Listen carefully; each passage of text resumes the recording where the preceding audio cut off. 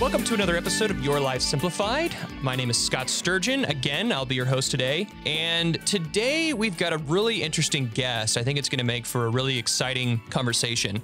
We have Leah Plunkett. She's the Associate Dean for Administration and Director of Academic Success at the University of New Hampshire School of Law. She's also an Associate Professor of Legal Skills, there as well.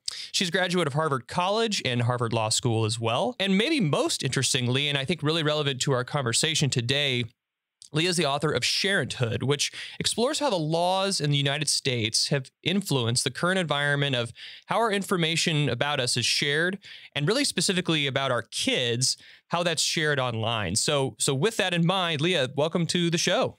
Thank you. I'm delighted to be here. Well, the feeling is mutual. So, Leah, just to kind of get the things started and kind of lay a groundwork, could you kind of describe this concept of Sharenthood and sharenting is also kind of the descriptor that gets thrown around a lot. Could you kind of, for our listeners, kind of describe what that is specifically? Sharenting has a couple of different definitions.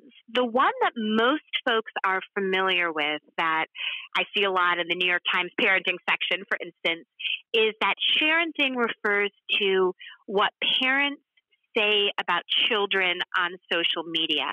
My definition is broader than that.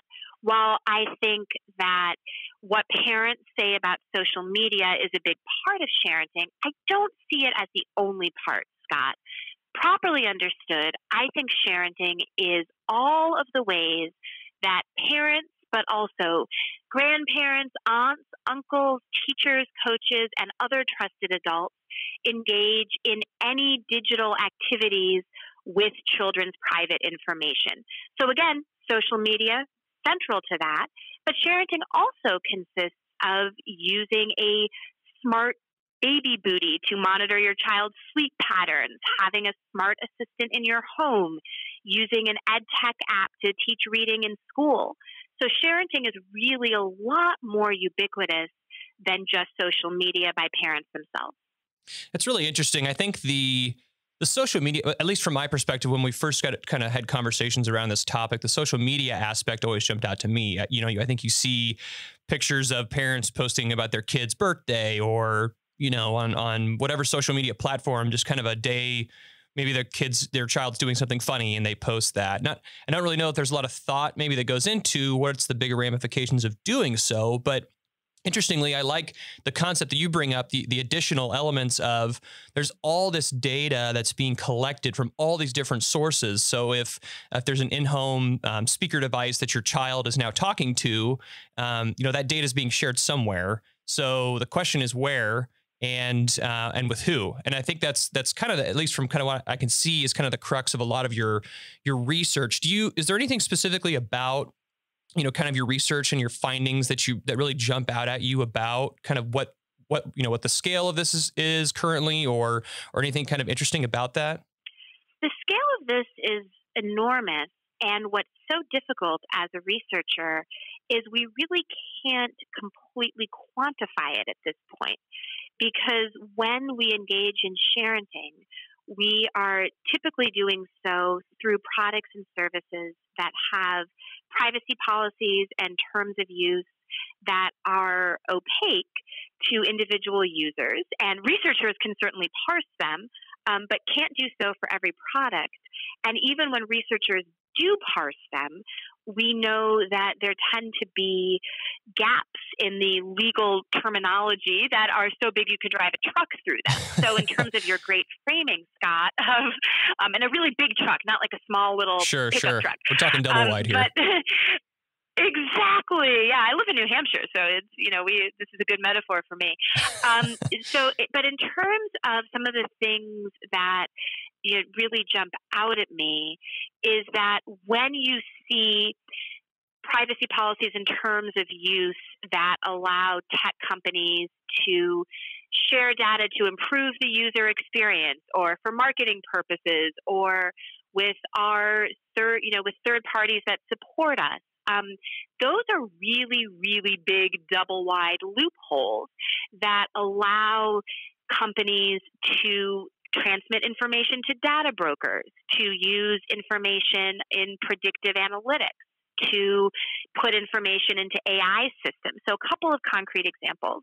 One is a great piece by the New York Times just this past fall that looked at, and I'm paraphrasing here, how photos of kids, including toddlers, posted on social media were powering bleeding edge surveillance technology, that facial recognition software developers were scraping social media sites and taking images that parents had sharented and using them to train facial recognition technology without any meaningful notification to parents or opportunity to opt in or out.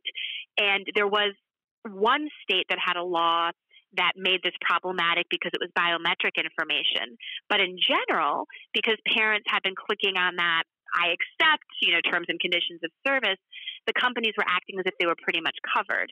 Another example that I think puts this into a little bit of perspective is a forecast by Barclays Bank that came out this fall, which said that by 2030, parental sharenting could cost almost £670 million in online fraud or identity theft for kids. Wow. And, when parents, it's a lot of money. It is, yeah. And if you think about it from the perspective, heaven forbid, of a hacker and an identity thief. If you can get your hands on a full name, full place, full date of birth, home address, and you manage to get, in the U.S., a social security number from one of the many data breaches that have happened that have put them online, it's really not that hard to put together a fraudulent credit application in a child's name, particularly because there are very few legitimate reasons that kids would have a credit profile attached to their name and social security number. Sure. So it's low-hanging fruit for folks who want to take out money in their name. That's interesting. So, I think that the challenge sometimes I see is that maybe number one, people just aren't really aware of, what the bigger ramifications are. It seems so harmless. Posting this picture from my kid's first birthday, who, I want to share it with my friends or my family or that sort of thing. And I think for people that maybe sometimes, people are aware or even aware of maybe they're giving up some privacy rights in doing so. But at the same time, they're not really concerned with it in general. So I think a question that comes up in my mind is, when you've talked to people, just about this, whether it's kind of experts on the subject or even just kind of in conversations, in your personal life or with friends or family or what have you, what do you see kind of people's opinions on this being? Do you feel like there's a strong sentiment for it or against it? Is it kind of ambivalence? Is there like a strong sentiment you can feel about this? I have gotten a range of responses, Scott, and I've been so lucky. I've had conversations about my book, Sharenthood, everywhere from little tiny towns in New Hampshire where I've been a guest at the local library to the stage of Town Hall Seattle or Town Hall LA or as a guest on the BBC or Marketplace Tech. And there's a real range of opinions. Most people sort of on the just objective question of, is sharenting something that we should be thinking about? Most people will say yes. They will sometimes say, I was just sort of seeing it as normal behavior, but now that you pointed out, that's a thing, to use a technical term. But then there is a real range of opinions. I have heard everything from everyone's doing it, so the horse has left the barn, to continue with a New Hampshire type metaphor, or holy moly, I am so uncomfortable now that I'm hearing this. What can I do to change it? I think as with so many of our individual behaviors, in our homes, in our schools, and in other personal spaces, there's just such a range of what happens.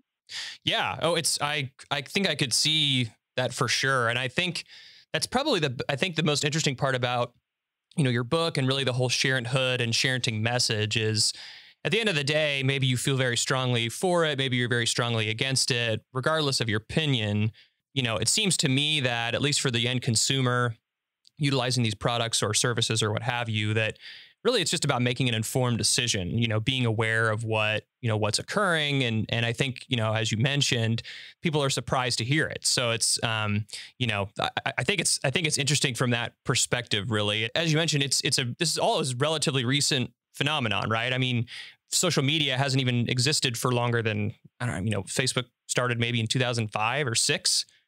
So all of it's relatively new. As you mentioned, kind of the legal structures around it are relatively, just beginning to form. From your perspective, where do you see all of this going? Is it a continual increase of kind of, the technology in our lives continuing to collect information on us? Do you see kind of a wave against it? Is there kind of a sentiment you kind of see occurring over time? I think that there is increasing interest in comprehensive federal digital data privacy protections, at least for kids. Now, I am not one to put any of my money on Washington, D.C.'s ability to solve problems in our current era, but you do see bipartisan introduction of digital data privacy bills, and that's rare in this day and age of such divided government.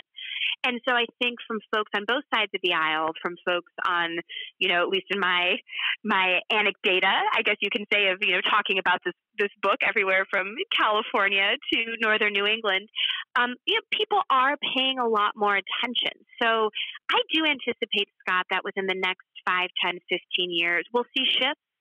I think there will be shifts that may be somewhat similar to the shifts that go on in other public health related questions. So there was certainly a time not that long ago where, hey, maybe seatbelts actually aren't helpful and maybe cigarettes are okay. And, then obviously there are major changes, and they're part legal or regulatory, and they are part social norms and practices.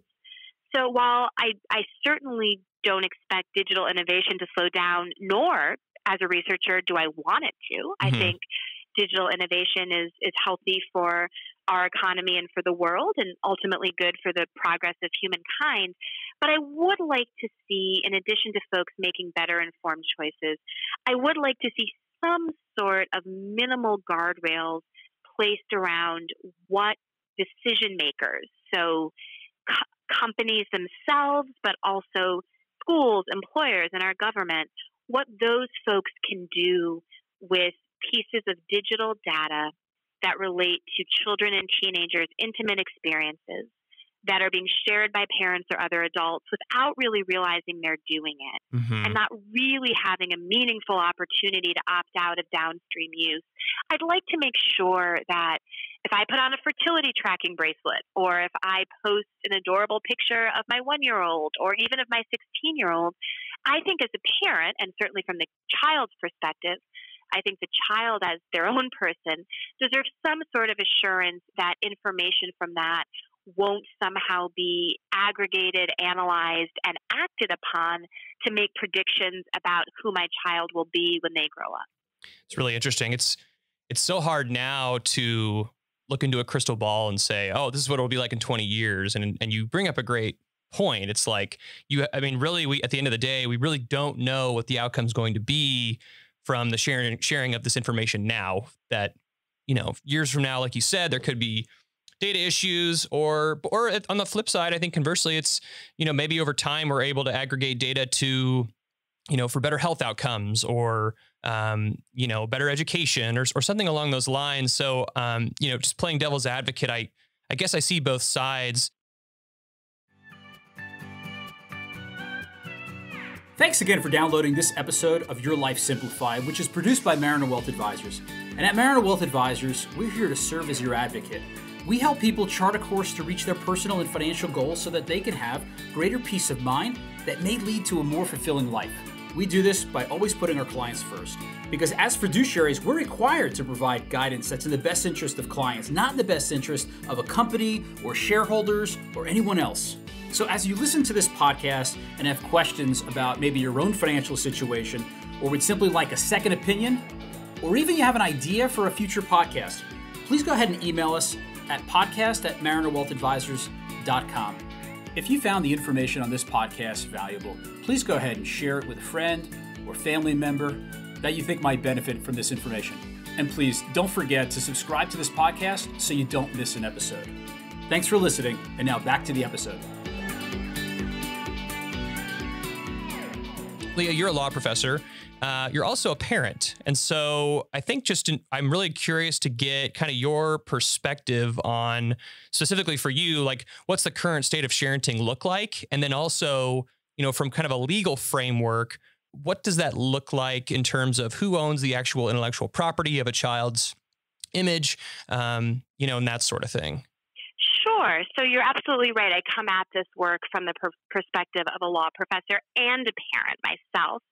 And I think it's important for us to differentiate a little bit between things that, parents and grandparents and, aunts and uncles, et cetera, do really just kind of in a personal capacity, and those parents who may be trying to monetize their children's information. So sometimes those folks are called influencers.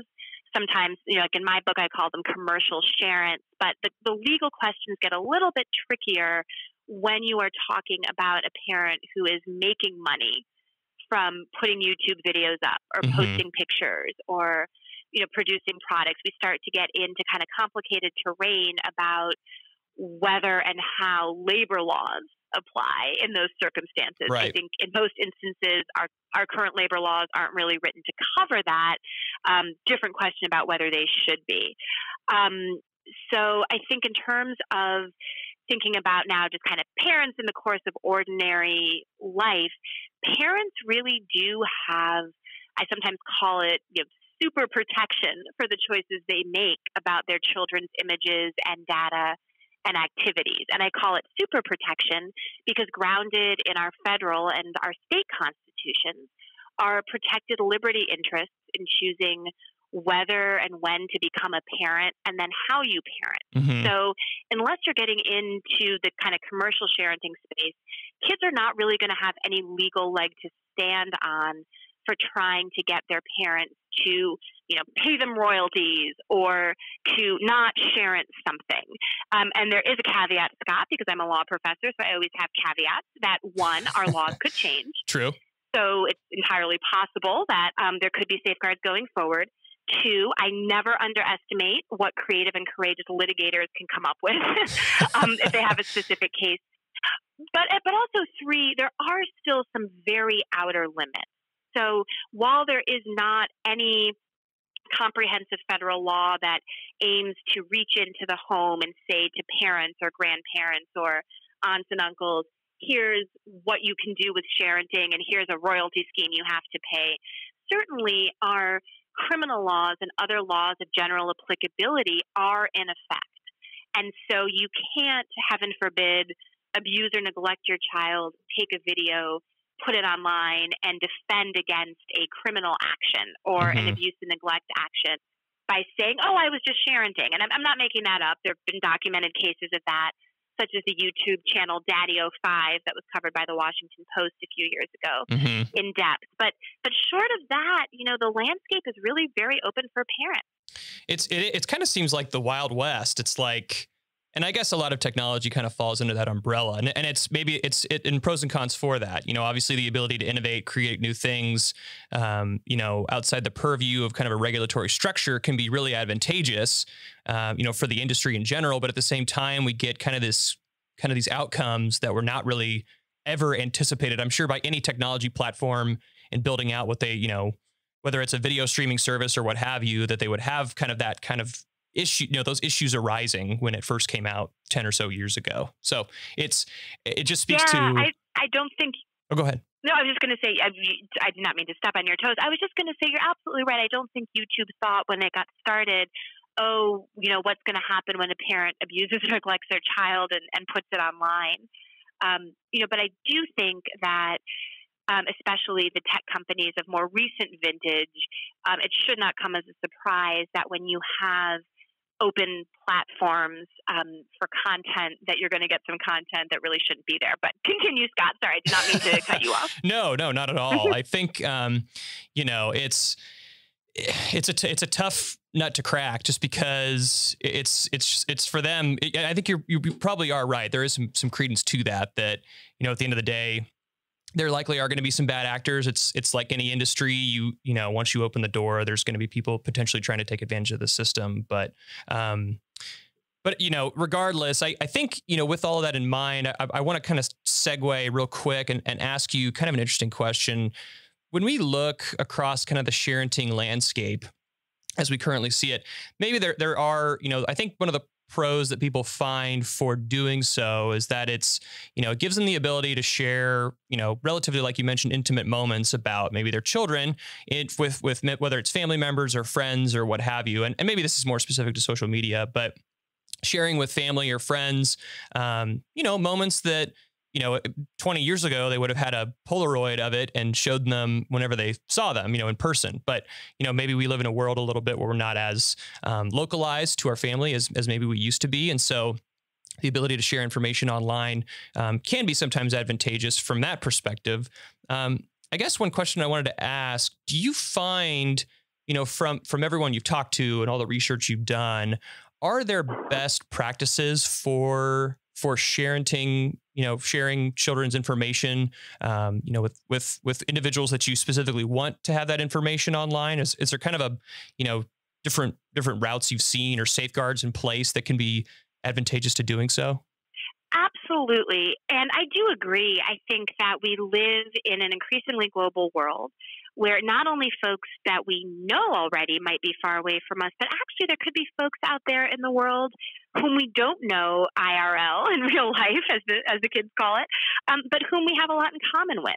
So if you have a child with a disability or chronic illness, for instance, you might find a lot of solace and also valuable information from connecting with a Facebook group, let's say, for families in a similar situation.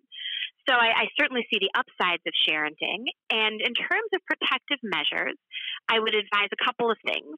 First, never post pictures of kids of any age in any stage of undress, even if it's completely innocent and innocuous, nice day at the beach or something like that.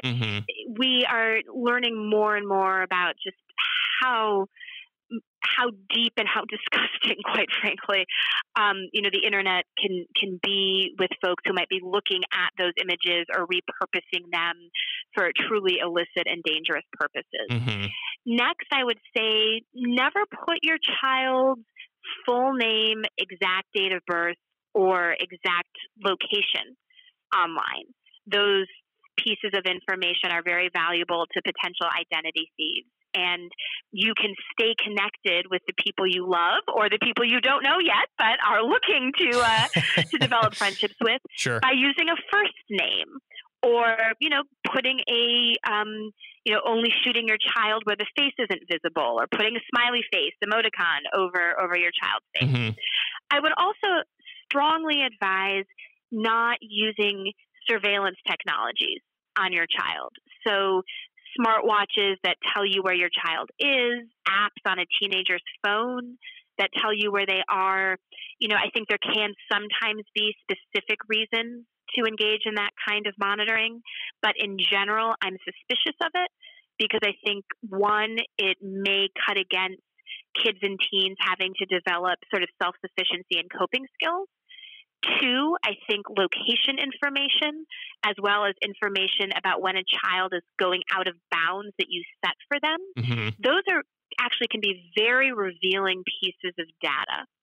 And without an ironclad guarantee from a tech provider, this information is only staying between you, the parent, and us, the tech company. It's not going to a data broker. It's not going to be used for marketing. Well, then why let a potentially large series of unknown institutions know your child's movements, or when those movements include things that you have not signed off on, because you can geofence on these things and sign up for alerts that tell you when a child's gone out of bounds. So that's another recommendation.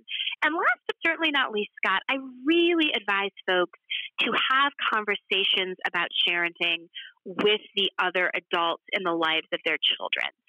One of the questions I've gotten the most, I even talked to the Wall Street Journal about it, is what do I do about my parents?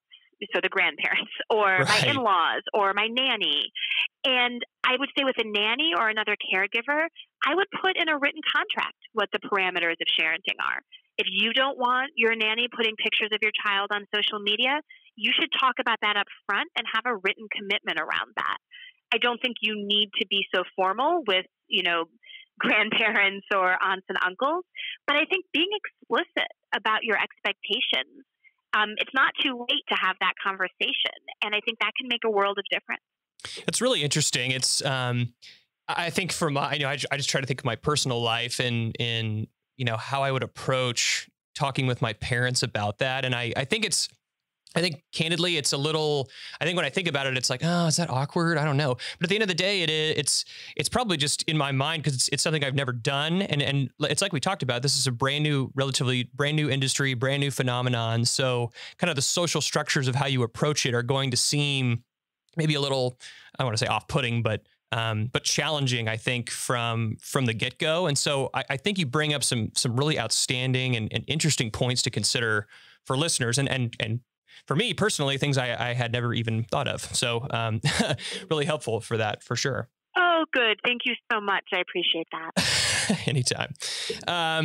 So Leah, one of the questions I wanted to ask too, I think I had seen there are sites now outside of kind of the big, bigger tech companies or social media companies or that sort of thing that have kind of more private networks for sharing, whether it's photos or information about children. Is that about, kids, whether it's with the grandparents or the aunts and uncles or that sort of thing? Is that something you recommend as well? Or is it kind of the same things apply, whether or not it's on a large, platform versus a smaller one? It is definitely more protective to be on a smaller platform, especially one that is being designed to be what I sometimes call parent-proof or Sharent-proof. It occurs to me regularly, Scott, that we see large platforms like, YouTube, for instance, offering a YouTube Kids version. And, the more companies, I think, that innovate to offer parent versions of their products. So maybe it's a small subscription fee, but there is an easy to understand ironclad guarantee that the information is not being sent to a data broker or used for marketing purposes or anything that parents might want to not have happen. Right. I think there's potential there. So yes, I certainly think smaller is better. I think anytime you're seeing something that is curated to address these concerns, that's likely to be better. I have a few caveats, of course, because I'm a law professor. It's what I do. My first caveat, otherwise I'd be out of a job. This is true. My first caveat is that anything that is digital can be screenshotted and reshared if you're talking about, a text or a post or an email. Mm-hmm. And there's less risk of something like that happening. So, for instance, I am, really don't put my kids on social media, but I have an ongoing text thread with two of my best friends from college that has a ton of pictures of my kids on it. That is still sharenting. It's lower risk. The risks are that they will, take the picture and resend it. I have complete confidence they won't. The risk is that my phone could be hacked into. I think that's minimal, hopefully. But anytime there's digital transmission, there still is some risk. And I have no particular product or service in mind when I say this, but just to get a general law professor note, if you are looking at privacy policies and terms of use that have that double wide truck language in it, we won't share your information unless it's with a third party who's providing a service for us or to do market research or to improve the user experience. You still aren't going to know with 100% certainty what is happening to that information. Right. Yeah. Leah, thank you so much for sharing a lot of really good insights from you and definitely appreciate that. Leah, thank you again so much for taking the time to sit down with me. It's been really, really enlightening. Really appreciated having you on the show. I've had a wonderful time talking with you and your listeners. Thank you again. Again, for our listeners, the book is Sharenthood. If you're interested in picking up a copy by Amazon and any other reputable bookstores, I have to think would carry it. Again, thank you, as always, for listening. If you have any suggestions or thoughts you'd like to provide us for the podcast, we really encourage interaction from you. We can be reached at podcast@marinerwealthadvisors.com. Thanks for listening. Mariner Wealth Advisors Advisors, or MWA, is an SEC-registered investment advisor with its principal place of business in the state of Kansas. Registration of an investment advisor does not imply a certain level of skill or training. MWA is in compliance with the current notice filing requirements imposed upon registered investment advisors by those states in which MWA maintains clients. MWA may only transact business in those states in which it is notice filed or qualifies for an exemption or exclusion from notice filing requirements. Any subsequent direct communication by MWA with a prospective client shall be conducted by a representative that is either registered or qualifies for an exemption or exclusion from registration in the state where the prospective client resides. For additional information about MWA, including fees and services, please contact MWA or refer to the Investment Advisor Public Disclosure website at www.advisorinfo.sec.gov. Please read the disclosure statement carefully before you invest or send money.